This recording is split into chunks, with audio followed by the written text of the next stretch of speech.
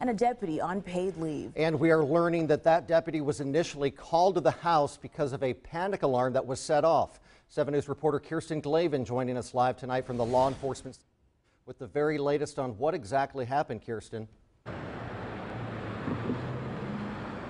Well, this all happened just before midnight last night. We're told the deputy went up to the house to see what was wrong, but was greeted by the homeowner who was holding a gun.